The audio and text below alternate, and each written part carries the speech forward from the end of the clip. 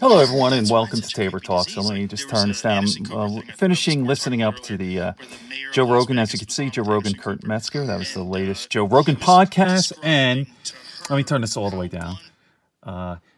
So I'm going to put something up that's a little silly here. So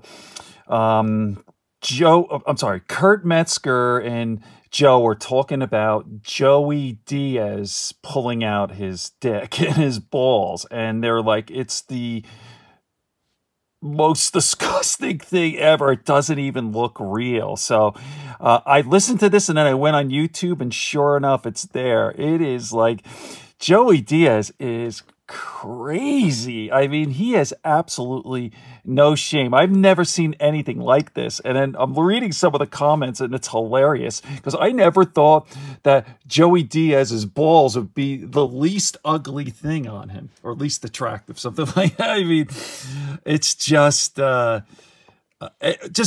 I mean, this is a silly one, but I could not believe it. I go, all right, it's this guy, he's going to show his dick and his balls. And then when you see it, it's like, is that real? What the hell is that? His poor wife. I love Joey Diaz, but here you go. I got to show him to you even better. Hold on. Yeah, let me see it again, bro. Let me see that good.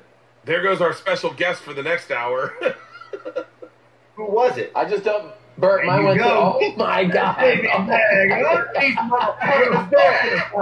what I'm done with. Look at that right there. That's enough, baby. I put it in your fucking mouth, you dirty bastards. Keep it up. Look at that fucking thing. And they smell so good. Oh, yeah. It smells fucking fresh, you fucking fucks. Oh, fuck. Tom and Joe, motherfuckers, what do y'all know about that shit? Huh?